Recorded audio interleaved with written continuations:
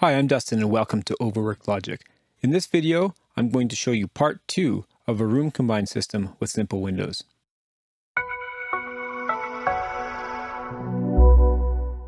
Before I start, I want to mention two things. One, the example code is available with the link below that you'll see. And two, a comment on my initial video. One thing I kind of glossed over is the scope of what we're doing and the limitations that we're imposing by saying that one of the rooms always has to be the master. This is a complicated scenario and there's many different ways to approach the problem.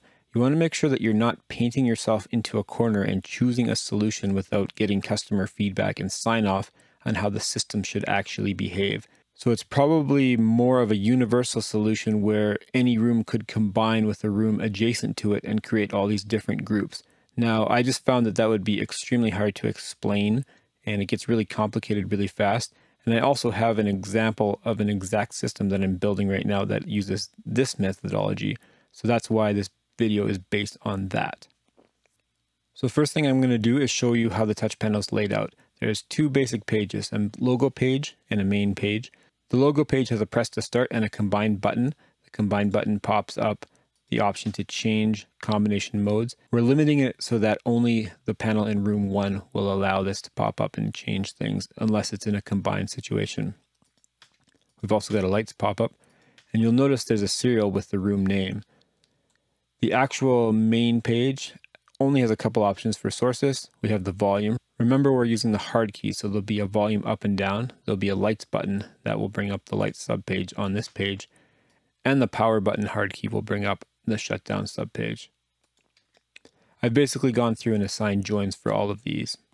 Before I get into simple windows, I want to go over something that I didn't quite clarify in the initial video. I talked about connecting the touch panel to the state logic and the state logic to the room logic. What I didn't mention is that there's actually a combination of control crosspoints and equipment crosspoints to make this happen. So the touch panel has a control crosspoint that connects to an equipment crosspoint inside the state logic container. The state logic has a control crosspoint that connects to an equipment crosspoint inside the room logic container. And the way the connection actually happens is when the combine mode is changed by the user, it will connect the touch panel to the appropriate state logic, and it will also connect the room logic to the appropriate state logic. This layout of the whole system shows what that looks like just with all the 3 different rooms. Now my actual approach here is the touch panel, the actual touch panel. We have all these joins. And I've defined digital joins 1 through 60, analog joins 1 through 10, and serial joins 1 through 10. That's enough for a system like this to bring a conduit of information into the touch panel. So I've kept it very generic at this point, and that gets translated as it connects into a cross point in the state logic. Now in the state logic is where we start to give those things context. We start to define what they mean.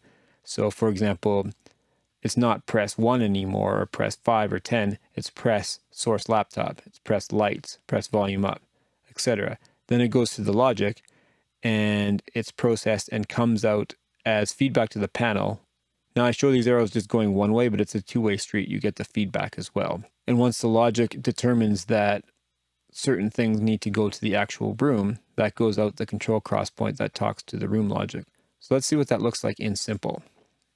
I've got my 3 touch panels defined here. I've got my touch panel logic section, my state logic section, and my room logic section. Then I've got some other things for more global operations that need to happen.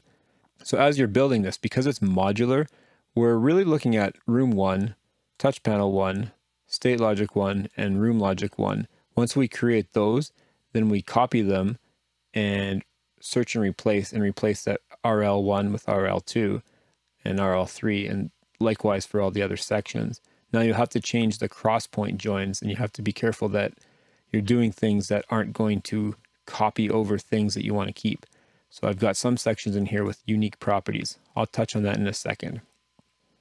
So you'll see here from the touch panel, I've defined all these digital presses just very generically. I've got my analogs and my serials, and I've also had to carry in my hard keys. Now these can only be one thing, so I didn't go generic on these. And this all goes into the control crosspoint. So remember from this diagram here, these are generic into this control crosspoint. So this crosspoint here is what's going to be sending into the state logic. And then we've got a connection manager. I'll talk on that in a second. That makes the connection from the touch panel to the state logic. Inside the state logic, we've got an equipment crosspoint that's basically the receiver from the touch panel. And this is, like I said, where we're starting to define the context of what these presses mean. So we haven't defined everything. We only define the ones that we care about. So start, combine, pop-up, shutdown, yes, cancel. These are all the actual joins on the panel. And in a normal system that wasn't using room combine, these would be defined on the panel itself. You wouldn't have all these generic things. They would be useless. In this situation, I find it easier to approach it this way because you've created a path and you can add and adjust things in here a little bit easier. It's a little bit easier for it to be modular. Now, you don't have to do it this way. I just found in my experience, it's more beneficial to keep things generic until you get into the state logic section. It gives you more adjustability later. So my state logic, I'm not going to go through everything that happens, but we're controlling the page flipping, we're controlling the pop-ups, and we're controlling the source selection. Now this I want to draw your attention to. Instead of using actual source numbers, I'm using virtual source numbers, which is an index for this particular block of logic. And what that means is I can remap it to have a different context based on which room we are in. This is kind of an advanced concept, but I used it here and I just wanted to show you a little bit about it. So in my state logic, I've got this unique properties, and this is where I have basically the remap. Remember, we have the two displays in each room. We have a virtual source for each display. And the way that I built this is that we would be able to copy SL1 and rename it as SL2, copy it again and rename it as SL3. And this way, I don't have to change what these virtual sources are. I just have to change what they mean. And this unique property part is something that we're not going to copy. So it's going to look different for the different states. So if I go back to here, the virtual source of 1 would be input number 1 for the actual source on a switcher. I mentioned before that this was going to be video over IP. I decided after the first video that I would keep the actual hardware out of the program because there's just too much. It's just too complicated to explain it. So we're just using inputs as if they were a regular DM switcher. VC codec for room 1. This is input 1 on a switcher, input 2 on a switcher. VC codec in room 2 is input 3 on a switcher, input 4 on a switcher. The room 3 codec is input 5 and 6 on the switcher. And then laptop in room 1 is 7. Laptop in room 2 is 8. And laptop in room 3 is 9. So what we're doing here, the virtual source, laptop, is number 2. And my little remap module looks at the input of number 2 and gives it the value of 7. So that's the physical switcher input for that laptop, the specific laptop in room number 1. For video conference, 1 will stay as 1 for the left monitor, and on the right monitor, input 1 will actually mean 2, which is the second output on that video conference. So that kind of explains the virtual mapping. The reason I added it in this example program is it makes it easier to copy your state logic and not have to rework a bunch of things. When the crosspoints are connected together in a room combined scenario, then everything will just do what it's supposed to do. If they're connected to the state logic from room 1, then they'll be showing the video conference from room 1. And that's kind of why I did it this way. I also want to show you the text. I added this serial text that shows which room, and depending on the combine mode, it will change what the text is, and this will reflect on any panel that's combined with this one. And where this comes from, it's fed from the state logic equipment crosspoint. There's this property called room name, and we follow that back, and we selectively have 3 different buffers based on the combine mode that the system is in. Combine mode is kind of a global variable. I'll show you that in a second. I just want to show where these are actually changed, where we change the text. These are different for the different areas. State logic 1, when it's uncombined, will have room 1 name. When 1 and 2 are combined, we'll have room 1, 2 name. And I've defined these as serial strings kind of globally. When 1, 2, and 3 are combined, we'll have room 1, 2, 3 name. And I'll show you where these come from. Under the system section in room names, I have individual names for each rooms and the two combinations that we have that are valid. Again, this starts to get a little bit convoluted, but the system is kind of complicated. So I wanted to actually include enough to make this a usable example, aside from the fact that we don't have actual hardware connected. So now let's look at how the combine mode actually changes. So in this panel, you press combine and you get these three options. These options are fed into a global combine mode, which sets an analog for the current system combine mode. And then we just use an equate to basically have feedback of which mode it's in. We use that for a number of different things, but the main thing is to define how our connections are established. The way that we keep the combine mode button only showing on the panel in room 1 is actually a visibility join. And this doesn't really follow the philosophy of everything else that I built here. I just wanted to show an easy way that you could have a buffer to define basically a 1 or a 0 and just run these right into the panel definitions themselves at join 70. It was a last minute addition that I wanted to basically restrict it just to the panel in room 1. So going back to this drawing here, touch panel logic connects to state logic when the combine mode changes, and room logic connects to state logic when the combine mode changes. These both happen at the same time. So there's a connection manager inside the touch panel logic. That's an equipment crosspoint connect, and a connection manager as well in the room logic section that connects it to the state logic. So let's take a look at those. The symbol here, we've got a control ID and equipment ID, and a signal to connect, and a signal to disconnect from C, disconnect from control. Now these analog values are actually defined in the system area, and these are never going to change. Touch panel in room 1 is going to be control crosspoint 1, touch panel in room 2 is going to be control crosspoint 2, and touch panel in room 3 is going to be control crosspoint 3. What is going to change, however, is the equipment crosspoint that it's connecting to based on the mode. So these initializers here, we're defining based on the combine mode, what should touch panel 1 connect to, and it's going to connect to equipment crosspoint 1, that's basically state logic 1, in all modes. It's always going to be that way for room 1 touch panel.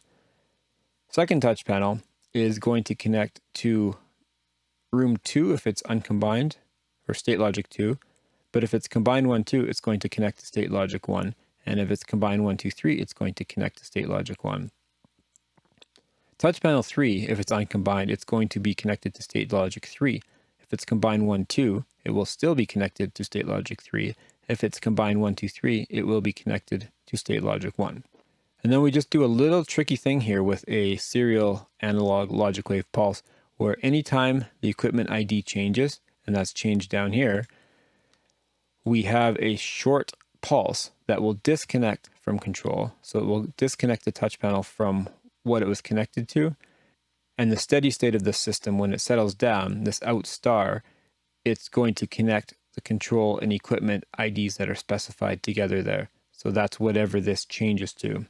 And then we've done something similar for connecting the state logic to the room logic, where the equipment logic for the room IDs themselves is not going to change, but it's the state logic. It's which ones we are connecting to based on the combine mode that's going to change.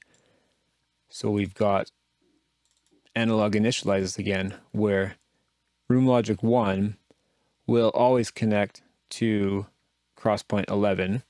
So that's always going to connect here. Room logic 2 will connect to different combinations, and same with room logic 3. I don't think I need to go through every single thing here. You can see it in this diagram. And then underneath the room logic section where we have this connection to SL, we have a similar method. The only thing that's different here is we're disconnecting from equipment. We're not disconnecting from control.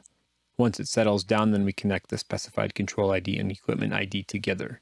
Now, when we compile this program, what we're going to get is this crosspoint list. It's a compile option in SIMPL Windows that by default it does it. If you don't have it, you can go to options. It's in preferences. I don't want to show it right now. These are handy for troubleshooting to figure out where these are in a big program. You can see this S-2.1.1. You can trace it down here and figure out where it is. And it will also show you what the equipment ID and the control ID is. Now, once you've loaded it, you can use the console command route simstat